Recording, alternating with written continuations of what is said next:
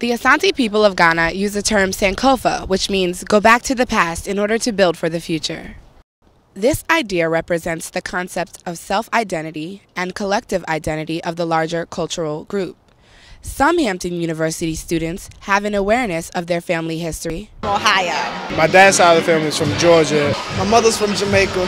Philadelphia. Texas. Nationality-wise, we're German, Native American, and Black. As I know, my family's been in North Carolina for generations, going back to my grandfather and my great-grandfather, but that's pretty much as far back as I know.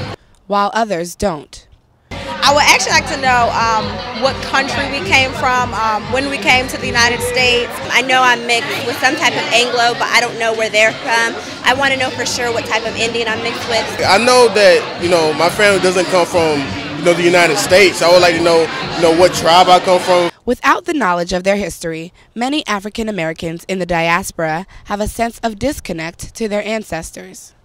We have our last names from somebody else and we were traded along whatever lines that were mixed. So there's a bit of confusion in our race as far as where we come from. The film Banished explores the struggle faced when African Americans of today seek closure for the injustice faced by their ancestors of yesterday. Like the Asante, Hampton students recognize the importance of knowing their ancestry. If you don't know where you're from, you can't know where you're going. You really can't know where you're going unless you know where you've been. Because if you don't know where you come from, you don't know where you're going. You can't know where you're going unless you know where you came from.